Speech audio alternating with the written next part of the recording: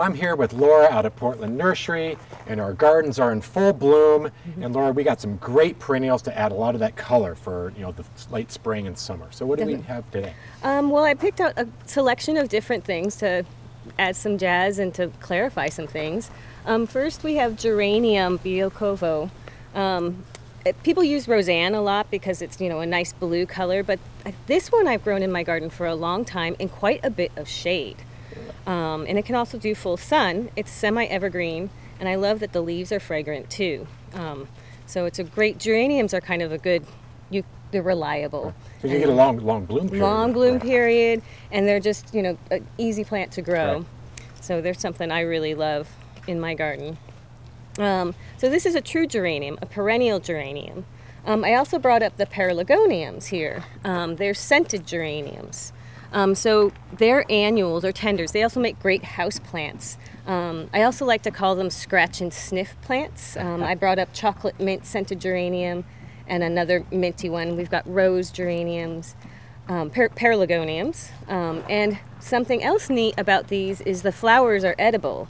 And then you can make all kinds of things from the leaves, like simple syrups. You can flavor cakes with them. Oh, wow. And I'm not great at houseplants, but I can overwinter scented geraniums indoors. And that's with the flower, or is that with the foliage? The foliage. Okay. But yeah, the flowers are just primarily this time of year, and you get a little bit more later on, but there's some of them that are like hot pink. And oh, fun. Really and, fun. And the coloring within the leaves themselves, Yeah. the variegation or the dark veining is pretty cool. Definitely. So then what other plants are we looking at on here? So also we've got some salvias. I am a sucker for salvias. Oh my gosh, every single one. I want to take them home. And there's like thousands of them. them. It's such a huge genus. People are like, where are the salvias? It's like, what kind? Right. But this one's an annual one called Rockin' Fuchsia. They bloom till frost, so they're just powerhouses. And they attract hummingbirds like crazy. Yeah, with that big, deep throat. Yeah, definitely. So this is a great perennial one. And then this is annual. This is perennial. This is the dwarf hot lips, little kiss. So it doesn't get 18 inches tall. Because some of the times the other ones can get pretty really big, yeah. So it's nice and they start off red, and then they'll take on that white tone with warmer weather. And then I also pulled in front the new skyscraper orange that we have planted out in the parking strip. Mm-hmm. Oh, that's another pretty color. You don't usually see a lot of that orange color. You see a lot of the pinks and purples and reds, but that's kind of cool to have that orange. And then would you need to, like, when these blooms are done, as they're spent, do you need to deadhead these at all, or do you just leave them on? You can deadhead them, but they'll rebloom on their own too, but they'll look much cleaner if you deadhead the annual ones. And let's let them reflush out. Yeah. And then you have a couple other goodies on here. Looks like some fuchsias over there. Yeah.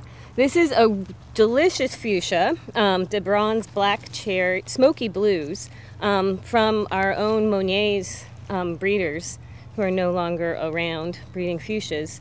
But it's just, fuchsias are just powerhouses in the shade garden, starting now till frost. Right, they'll just keep blooming their heads They'll off. just keep blooming. Another hummingbird attractor, and little known fact, fuchsia flowers are edible. Oh, really? Yeah. You have to strip off the green bits, and you might want to wait a couple years before you start eating your fuchsia flowers.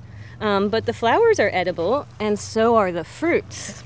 Interesting. So, yeah, Alice at Log House has brought one specifically for large fruits, and being blue-purple, they've got antioxidants in them, and they make your tongue tingle. Oh, really? Kinda so would you put them like a salad, or just eat them straight? Or I would experiment first and see what your palate tells you to do. what the taste is. Yeah, it's like, how do I want to use this? Because there is a little pit in the middle. And then they're self-cleaning a lot of times too, like the fuchsias will just drop them. Yeah, definitely self-cleaning. So yeah, another reliable, you can't go wrong with fuchsias. Good, dependable. And there's so many different varieties that you carry too, as far as my goodness, the uprights and the short and the compact. Yeah, and then the minis. Yeah, they're so cute. Yeah, so there's a wide range of what you can do with the fuchsias. Can't go wrong with And then this guy here, I mean, the bloom on this thing. What is this one? A Butylon, or flowering maple. I feel like they're underutilized because they can overwinter here in a mild winter like we just had. Right. Or like a heavy mulch or something like that. And this can become quite tall, the red tiger. Yeah, he'll be more like large shrub, big big tree. And just a statement, you know, people walking by the garden like, what is that? I mean, just to see that kind of color. Yeah. And it comes in such a range of yellows. We've got smoked salmon right now and a deep lipstick red. And they're very, you know, once they get going, they're pretty profuse bloomers. Very right? profuse. Go all summer summer long, yeah. And also probably a good statement or focal point in a pot or a container. Exactly. Full sun, they can take light shade. So pretty versatile as well. And then this one's been staked to be more tree-like. Tree-like. I've seen them prune into like a standard form. Okay. And so, you know, you have, you know, amazing selection of all of these, you know, really great blooming perennials going into to bring color throughout your yard into the, you know, the spring and the summer. And, you know, you guys are open. So what are some of your protocols? We are open. Some of our protocols, number one is a mask. For both, this is the first time I've taken my mask off at work, for both employees and for customers. Also, we have, you need to speak with our greeters before you come in so you can kind of figure out what's going on. We're credit or debit only. The inside of the store is closed for safety purposes. We just don't want crowding. And it's also a safe place for our staff to take breaks right now too. The good news is our houseplant selection has moved outside to the greenhouse, and we're starting to get some things like tools outside as well. So you'll have a selection of the things that were in are still accessible. And then we have the warehouse bay doors open for you to ask for other things in the store. And we are working on getting our information desk open again. Okay. So which is great. Yeah, so that's something we're making space for.